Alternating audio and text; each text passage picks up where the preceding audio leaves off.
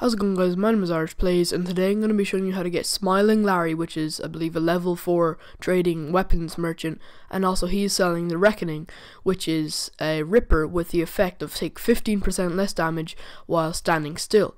Now what you want to do is come to this location on the map, which is near Cambridge Polymer Labs, and you will see this sign in front of me. You want to walk past that, so I will just walk up here now. And this won't work all the time because I actually had to reload this about 20 times. But you can get legendary enemies. I got 3 legendary robots to spawn. But here you can see I got Smiling Larry. And you just want to approach him. Don't shoot him. And he will say that he'll ask you to trade what you want. You know, you could barter here, but he doesn't have all the stuff you need. But what you want to do is ask him to work with you. And you bring him straight to whatever, settlement.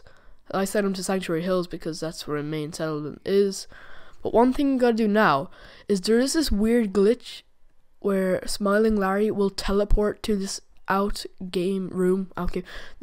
this room that isn't in the game, that is like, and you can't get to unless you're on PC, where you can like use console commands to teleport to him. But what you want to do is you're gonna have to walk with him for about 5 minutes, and it'll prevent him from teleporting to the inaccessible room. So you just want to have to walk with him for maybe 5 minutes, I'd say, maybe 3. But as long as you just get him to walk, and he is quite slow, so you just like bear with him. But if you really want the Reckoning, which has a cool variant, you could say, like a legendary effect, which is kind of cool, but you can actually find it, but it's really rare.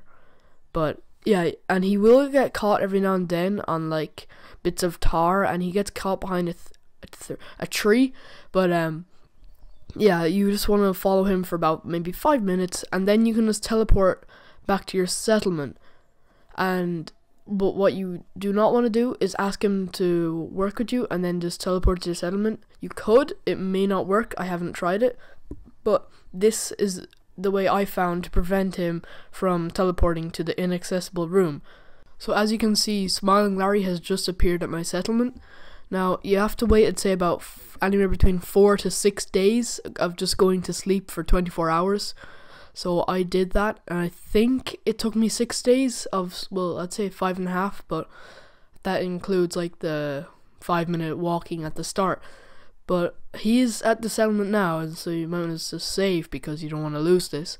But you need to assign him to a weapons emporium, which does cost, I believe, about 3,000 caps and a bunch of wood and steel.